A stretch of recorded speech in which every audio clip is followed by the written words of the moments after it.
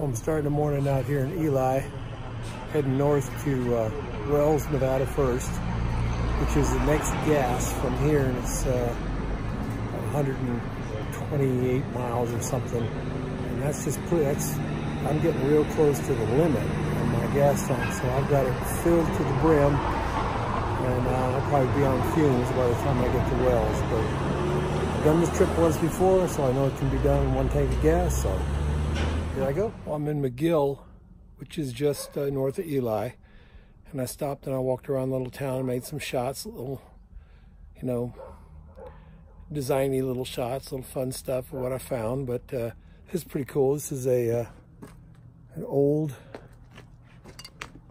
Army rescue truck, so I thought that was pretty cool. Little towns like this make me sad. I mean, there's literally 25 buildings on Main Street, and 20 of them are empty. And I just wonder if we bring that back somehow. I mean, it's sad to me, you know. A lot of dreams, you know. A lot of people have dreams and start a business. They're gonna do something, and then life, you know. But anyway, I got my bike parked on a downhill, so getting it lifted up will be my morning exercise. And I'll see you in a while. This is my mid-ride break. I'm in Jackpot, Nevada, which is right on the border of Idaho.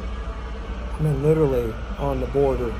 And all of Jackpot is on this side of the border, and all of just desert or high plains on the other side. I mean, the town just stops right at the border. You can see it go down about a mile that way. This town is built around gambling.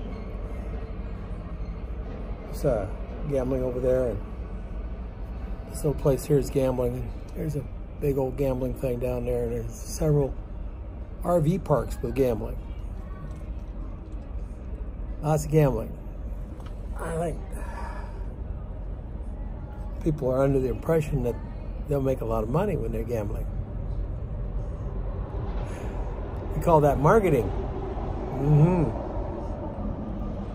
Well, I had to get off the road a little bit because this part of 93, after I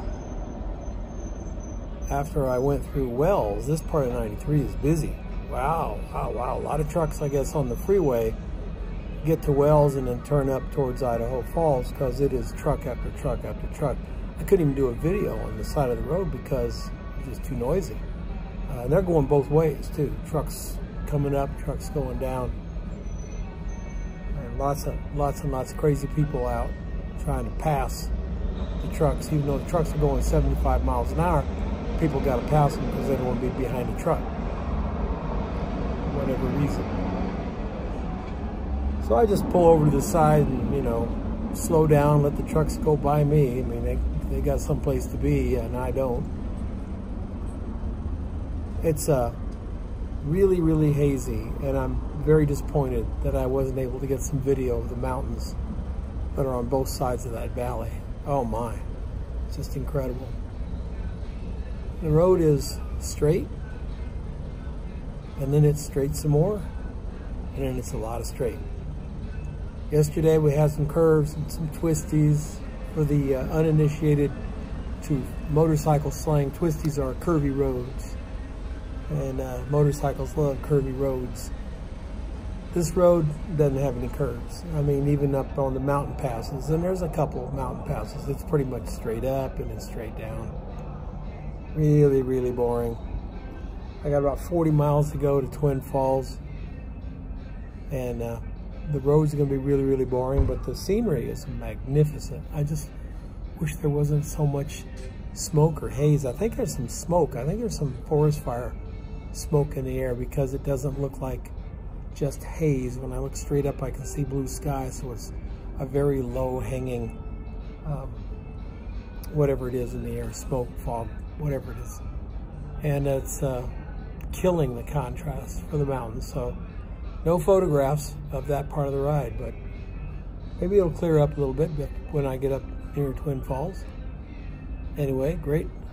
I will see you next video. Well, I tried to make a video inside the restaurant, but as you can tell, it didn't work too good. Anyway, it was a great day. Had some very good weather. It's cool.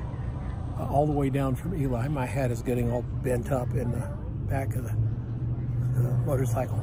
But hey, it's better than wearing a bandana all the time, because helmet hair, not good, not a good look. Not for me, not really for anybody, but especially not for me. So we came down from Ely to Wells. It was stunning. There's so much land.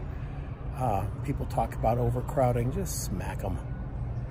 A stupid thing to say. There's so much arable farmland that it's incredible.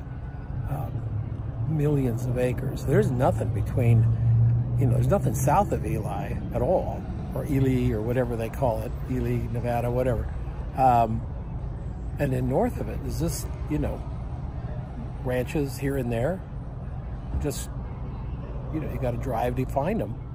And then from from Wells up to Twin Falls, lots and lots of farms or farmable land, flat land with mountains, just most incredible mountains. Just south and west of Idaho Falls, there's this mountain range. It's fairly far away, but it's the most rugged mountain range I've seen in this area. I mean, it's like bare rock jutting up. It's like Peru or somewhere where it's just raw up there. It's just incredible. Like Sierras here, very high, still snow up on top, and I don't know what the temperature was, but I doubt if it was more than 68 the whole time until I got right here to Idaho Falls. And right now I'm in Jerome. It's a little town just north of Idaho Falls, and had lunch at C Señor's, or dinner at C Señor's. I'm heading back to a little bed and breakfast, and there are lots and lots of people out on the streets.